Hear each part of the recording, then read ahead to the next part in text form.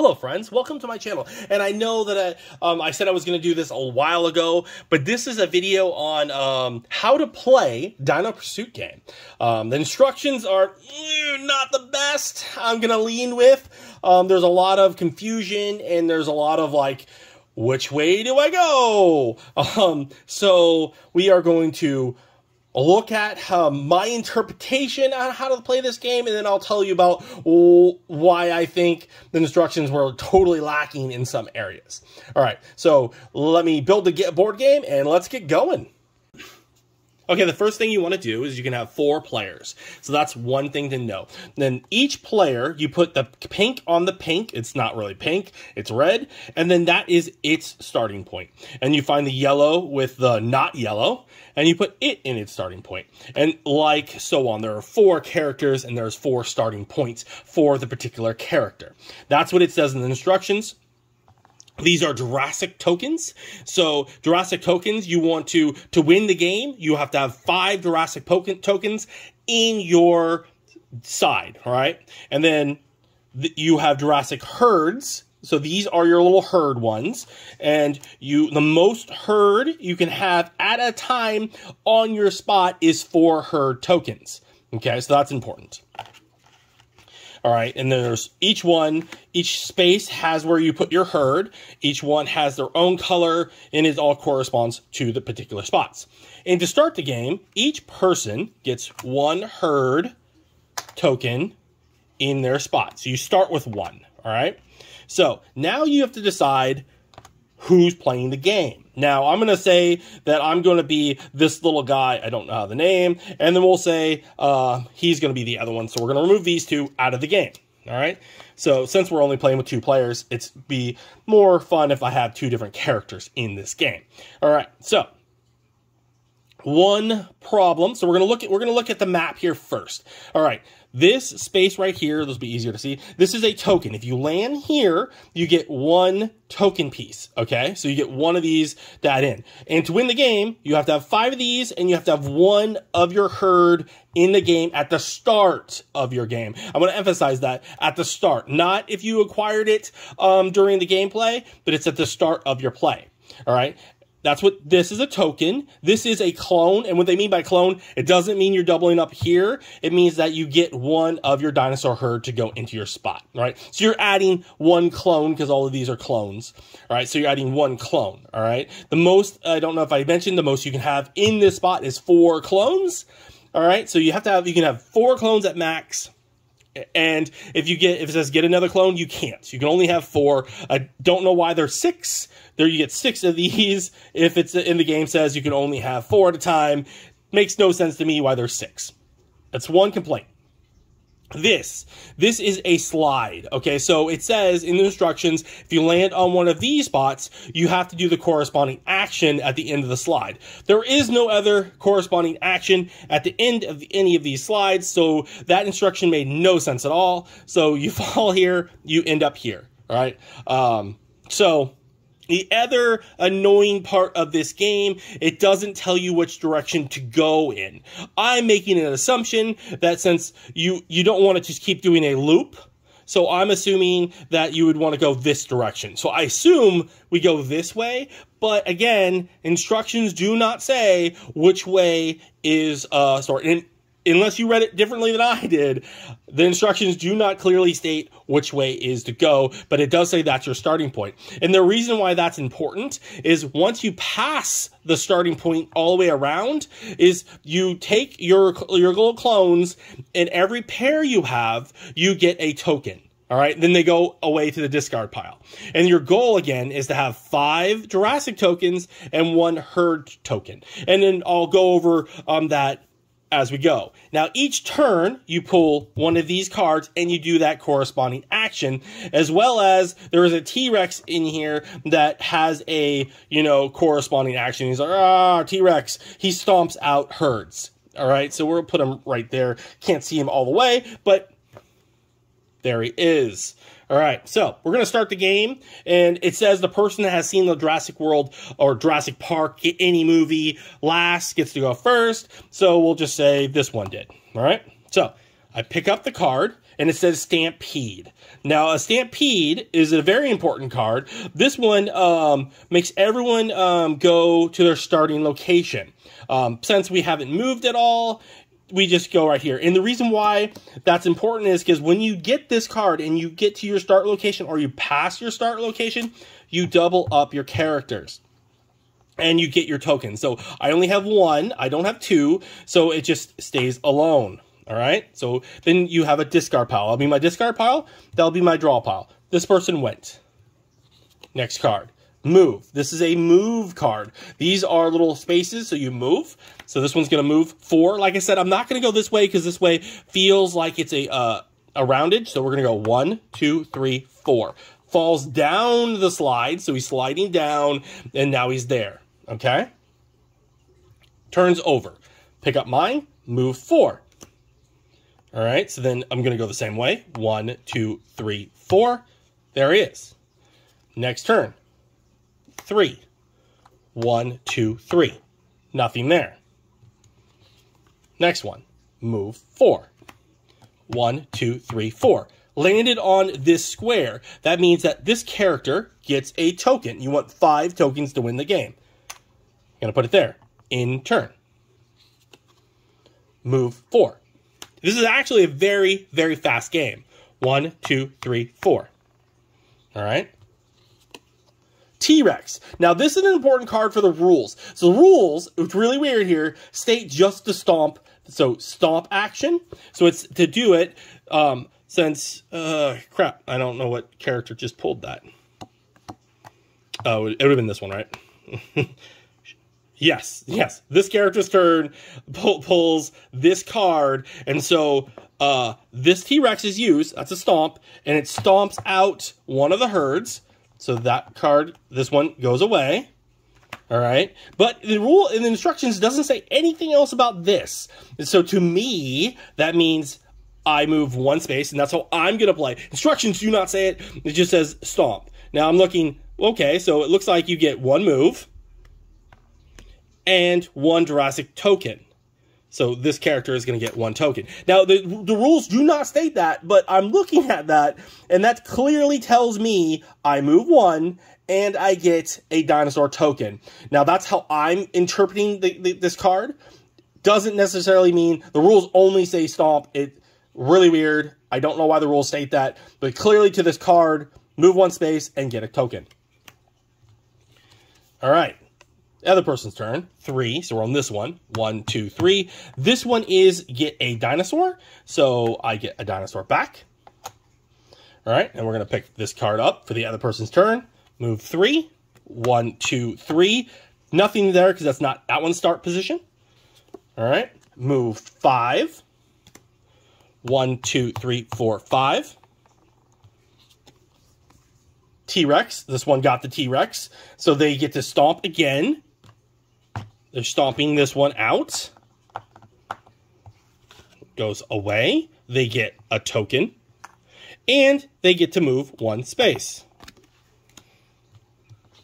The other one's turn. Now they got a T-Rex. All right, so now the T-Rex stomps here. Removes this guy.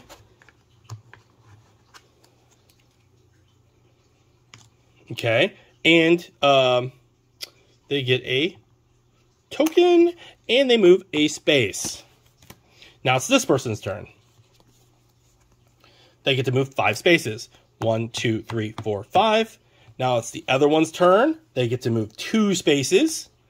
1, 2. Oh, I skipped that, right? That was 1, 2 was right there. Let me make sure we don't cheat. All right, and then move 3 spaces. 1, 2, 3. It's not their home, so next one. Move 5 spaces. 1, 2, 3, 4, 5. Okay, we're getting closer to a full rotation. Move 2 spaces. 1, 2. They get to clone, so they get a dinosaur. All right. Move 2. 1, 2. They slide down, and they passed go. Since they passed go, they have no dinosaurs here. They do not get another one, but they don't have to turn anything in. So that's an important feature. Move 2. 1, 2. They get a token. So that one right now is winning. They just need 2 more tokens to win the game. Move 4. 1, 2, 3, 4. Clone. So they're cloning themselves a dinosaur. And that's just a singular clone. So now they have 2 dinosaurs there. This one's turn. T-Rex. Move 1 space. Stomp 1 dinosaur out. And get themselves a token. Next one. Move 2. 1, 2. They pass go, but they don't have 2 dinosaurs there, so they do not get to clone up. Move 5. 1, 2, 3, 4, 5. They get themselves finally get themselves a herd again.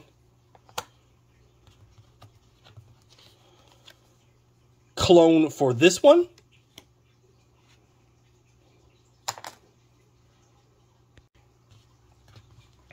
All right, so now this guy gets to move 3. 1, 2, 3. Doesn't say anything about, 2 people can't share the same space. It doesn't say anything about that. Okay, mass clone. Everyone that's playing gets to get a clone. All right, so 1 clone there and 1 clone here. All right, so now we're moving on to the next card here. Move 2. 1, 2. This card. This one is a pray and play. When I was learning this game, Buddy was going, I don't understand this one. Is because you not only do you stomp 1, right? So we're stomping 1. You also give them, the opponent, a token. So you're praying that they don't win the game because you're stomping one of their characters out, because you're giving them a token, and as long as they don't have an extra token, they don't win. It's a weird card. I don't know. And then this one gets the same thing. Oh, it was this one. This one gets the same thing. Pray and play. I guess they were both right next to each other. Stomps 1 out. And gives the guy a token. So right now, this one has 4, and this one has 4.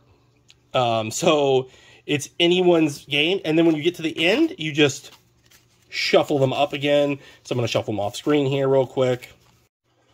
Okay, mix them up. And then we are going to go with this guy's turn. Oh, I forgot to move 1 space. I apologize for that. Move 4.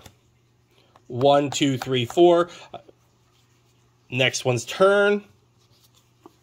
Move 3.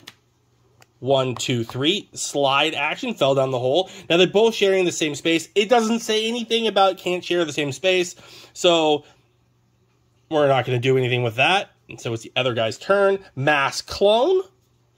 Each person gets themselves a dinosaur.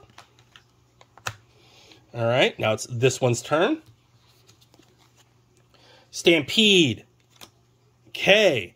This guy, we're going to do this guy's turn because it was his turn. He goes here. He turns in. He's got doubles. All right. So he's got 2 doubles. You turn in your little guys. Come on. Turn them in. Turn them in and you get a token. Okay. He's got 5 here, but he doesn't have a dinosaur in his herd. This guy, because it's Mass Stampede, he also goes through the little track. And he has 3. He turns in 2 because he has to turn in all doubles. All right. He's turning in your last, your 2. Gets a token for that. Now he's got 5 tokens and he has that. All right. Now it's his turn. So what just happened? He won the game.